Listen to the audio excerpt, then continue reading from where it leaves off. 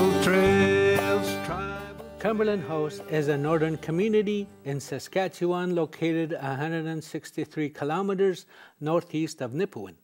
During the fur trade era, the community served as a main supply depot and transportation hub as waterways led southwest to the plains and north to the Churchill River system, where you could go east to Hudson Bay and west to the Athabasca regions. Nowadays, Cumberland House retains a small business core. Our guest, Carl Crane, came from Cumberland House. Hi, I'm Conrad Flett. Welcome to Travel Trails. Today, we'll visit with Carl and his wife, Kathy, in Prince Albert. Carl begins to share about his childhood in Cumberland House. I grew up in the community of Cumberland House. Not directly in Cumberland House, Saskatchewan, but about 3 miles out of Cumberland House, right by the banks of Saskatchewan River. That's where I was raised, and right up to when I was about 10 years old. And then from there, it's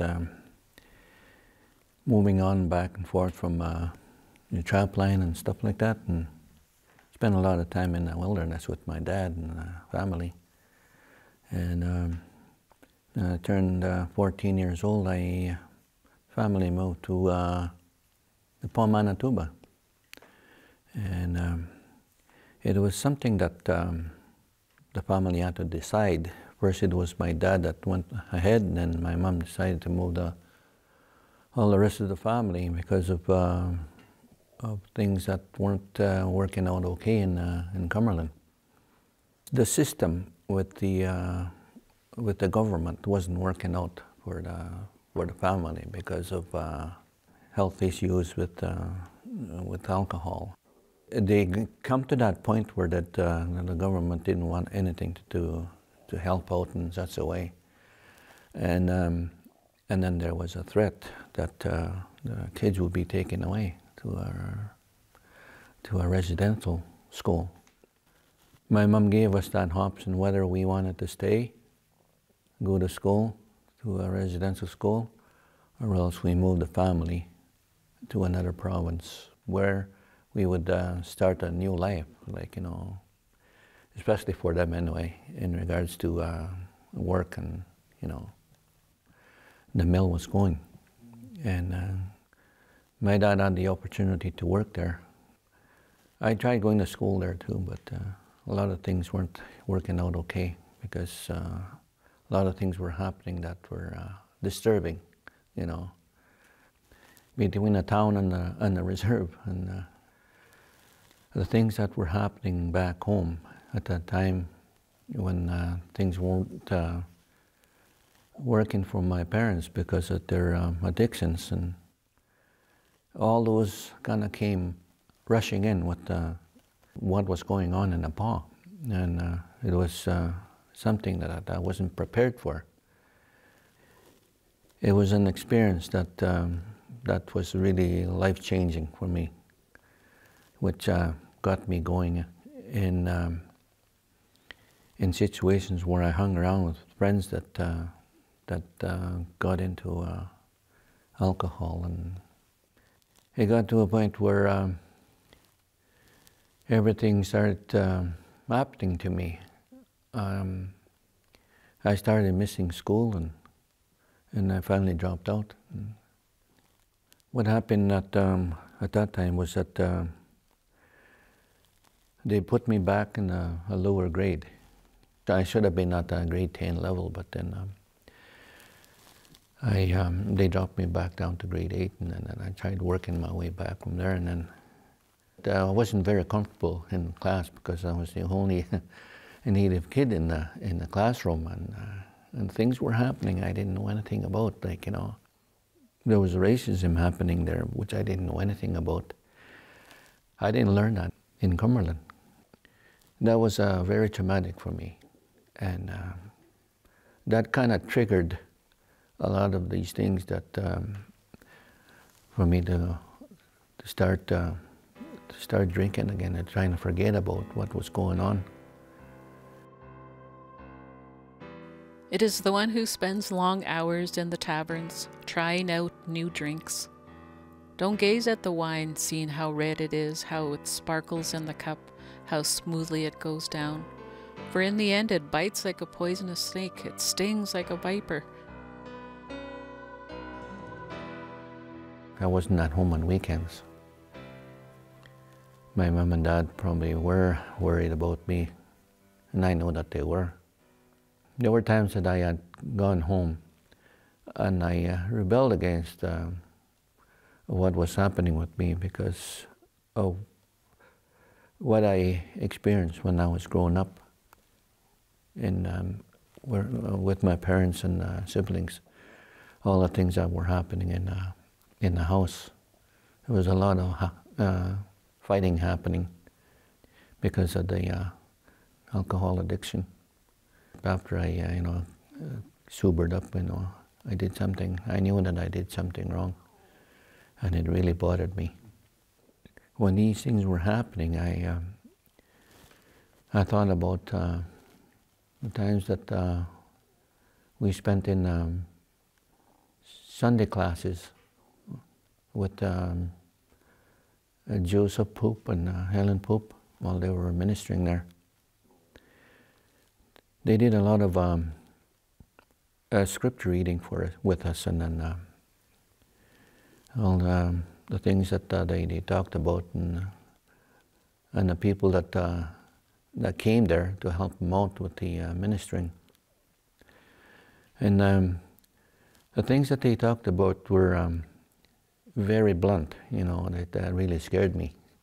And especially when they started talking about heaven and hell. And it really struck me. And that stayed in the back of my head right from the time I was 10 years old, maybe younger. What does the Bible say about heaven and hell? The book of Revelation recorded a vision in which the Apostle John saw a new Jerusalem coming down out of heaven from God. He also heard a voice saying from the throne, "Look, God's home is now among his people. He will live with them, and they will be his people. God himself will be with them. He will wipe every tear from their eyes, and there will be no more death or sorrow or crying or pain. All these things are gone forever." In short, heaven is God's home, a place of life, comfort, and peace. It is a place where we should choose to go. Heaven becomes our home when Jesus Christ is the Lord and Savior of our lives. In Mark chapter 9, Jesus described another place called hell, where the maggots never die and the fire never goes out. That's the lake of fire described in the book of Revelation, a place where you wouldn't want to go. Also, the Bible says, "And anyone whose name was not found recorded in the book of life was thrown into the lake of fire." If your name is not registered in the book of life, I encourage you to do it today. If you need further assistance, call us. Something happened in 1974 that really changed my life around. I lost 2 brothers and 1 cousin and two other friends at the same night. That really traumatized me, and then you think that I would quit drinking at that time, but I just kept drinking just to try and drown the sorrows that I was going through, the hurt that I was going through, the bitterness that I was going through towards that man that did that. And then I was angry at God too when that happened. I asked, why was this happening? I even went and talked to a minister that was stationed there at that time, and I kind of rebelled about what happened towards them. I was so angry. I didn't know what I was saying at that time, but when I sobered up, it dawned to me that it was wrong what I did. I regretted what I said. Each night I went to bed, I was thinking this was all just a nightmare. I wanted to wake up to see my brothers again, my friends. But the reality was that they were gone. And it was pretty hard. I just kept on drinking. It got to a point where I ended up in the hospital a few times because of nervous breakdown. A friend of my sister's took me to the hospital, and then I ended up staying in there for the whole night. And then the doctor finally told me after the third time I was in there that I should quit what I was doing. That before it's too late, because this was going to come to a point where you're going to end up somewhere that you won't like. So I thought about that. It stuck to my head that I needed to do something about my life. And then from there I thought about trying to look for a job, start my life right back around, it's right from scratch.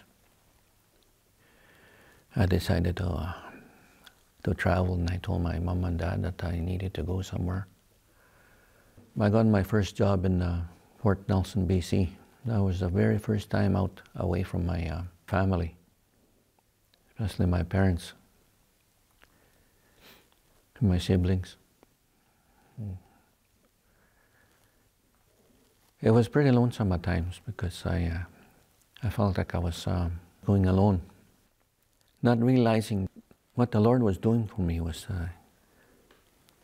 He was taking me on a long journey, on a journey to find what I was looking for. King Solomon said, "I have seen the burden God has placed on us all. Yet God has made everything beautiful for its own time. He has planted eternity in the human heart. But even so, people cannot see the whole scope of God's work from beginning to end." I ran into people that were very nice people, and I stayed with them for 3-4 years, and then I moved on from there. I decided to come back around to Manitoba. From BC, I would go back home to visit my parents, and then on my way back and forth, in between there, and there was a school there, a KBI school. My friends were going to school there. My sister used to stop in on them, and I would, and I knew that they were there, and I was happy to see them. I was happy for them that they decided to get to know the Bible in that school and know the Lord. On my second time there, I think I received the Bible by one of them, and I kept reading that Bible. The teaching of your word gives light, so even the simple can understand. As I was traveling, I ended back up in the pond, and I ended back up in the trap line with one of my young brothers. But I kept that Bible with me. I kept reading that Bible. And I knew there was something happening to me. That's where I started thinking about completely changing my life around. I needed to do something with my life. Because along those times that I was traveling, I thought to myself,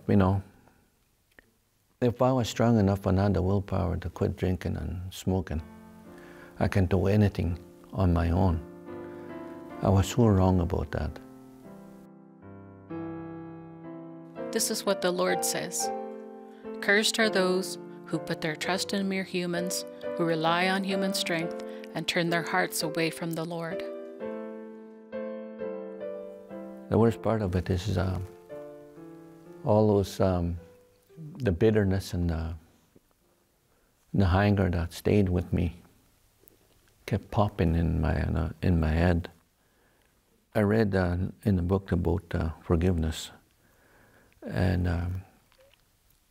that's when I decided to forgive that man that took my brothers and friends, along with my cousin. I needed to forgive that man that did that. It was the hardest thing that I ever done. And that's when everything started lifting from me. Everything started to change, and I wanted to be more and more focused on getting to know the Lord. During my travels from British Columbia to DePaul, back and forth, on my last trip back to Manitoba, that's when I gave my life to the Lord. What should someone do after he puts his faith in Jesus Christ? The question reminds me of an interesting story in Acts chapter 8, starting from verse 26. The angel of the Lord told Philip to go down south to the desert road that ran from Jerusalem to Gaza, where he met the treasurer of Ethiopia. The man was a eunuch of great authority serving the queen of Ethiopia. He had gone to Jerusalem to worship, and he was on his way home. Seated in his chariot, he was reading out loud from the book of the prophet Isaiah. The Holy Spirit told Philip to approach the man. Philip obeyed. As he ran over there, he heard the eunuch read Isaiah 53, 7 and 8. Philip asked him, "Do you understand what you're reading?" The man replied, "How can I, unless someone instructs me?" Then he invited Philip to come up into his chariot and sit with him. The eunuch asked Philip, "Tell me, was the prophet talking about himself or someone else?"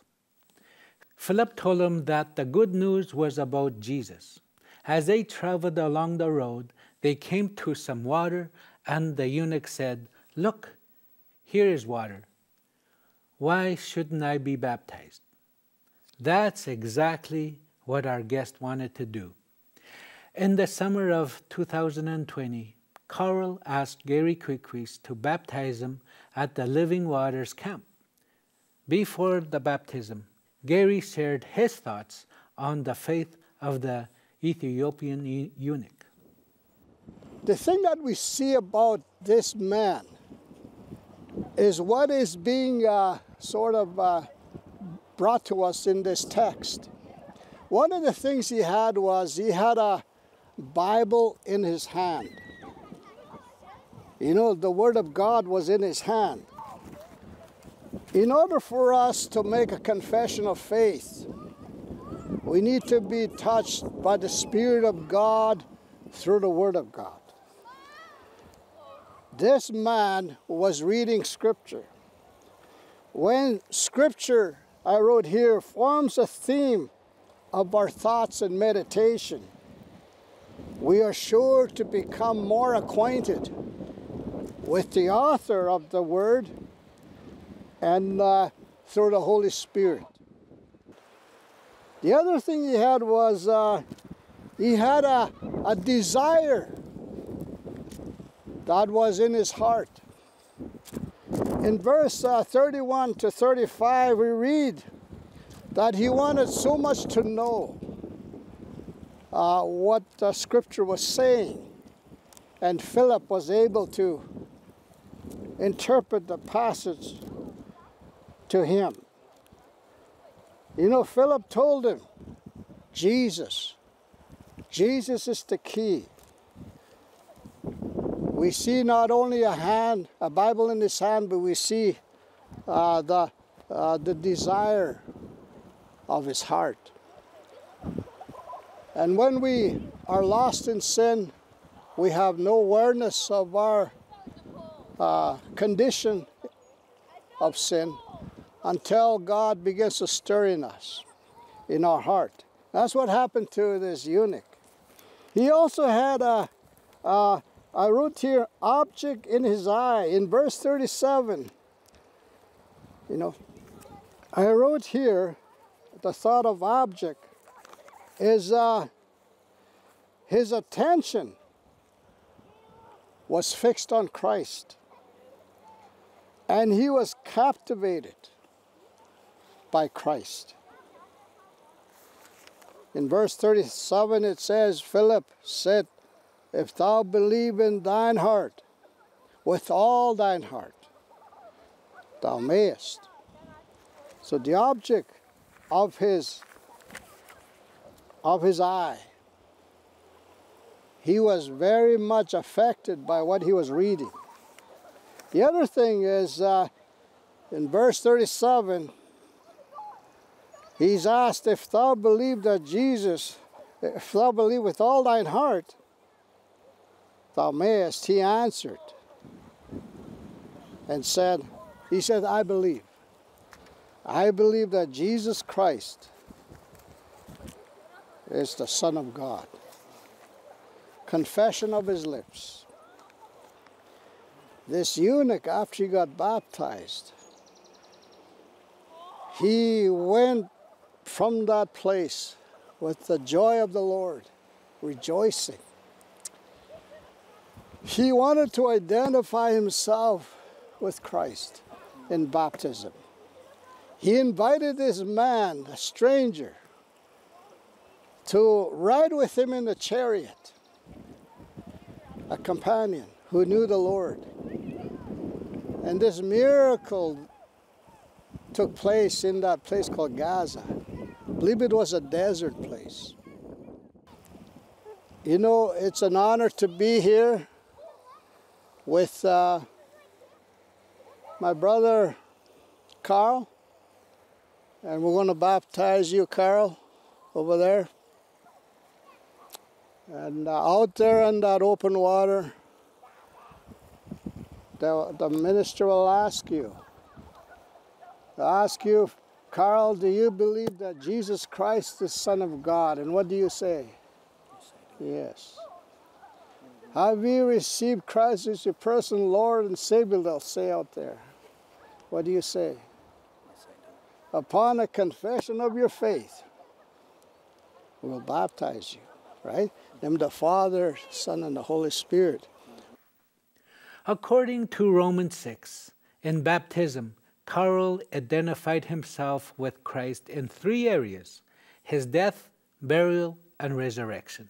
As a result, he is dead to sin, but alive to God in Christ.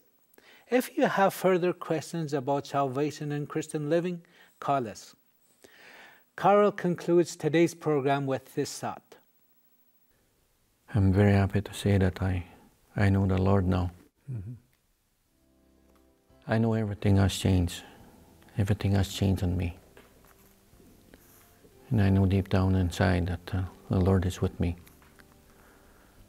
And I'm very grateful that He's with me, because I am nothing without the Lord.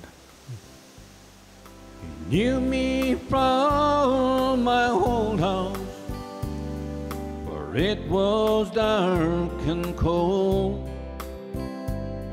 He even stayed there with me when sin's evil winds would blow.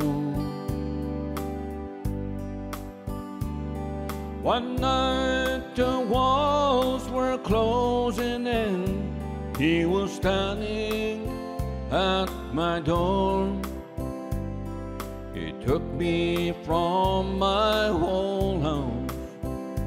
I don't live there anymore.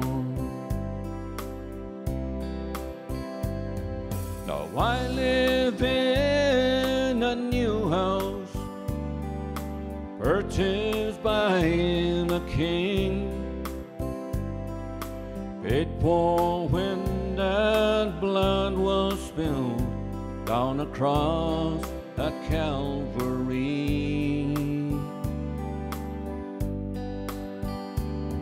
I'm blessed and highly favored.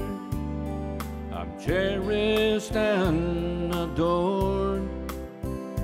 Since He took me from that old house, I don't live there anymore. I know what I used to be. Now I don't mind at all. When someone sees me raise my hand, we're giving an altar call. And if my whole life come knocking, there's nobody at the door. That was just my whole house. I don't live there anymore.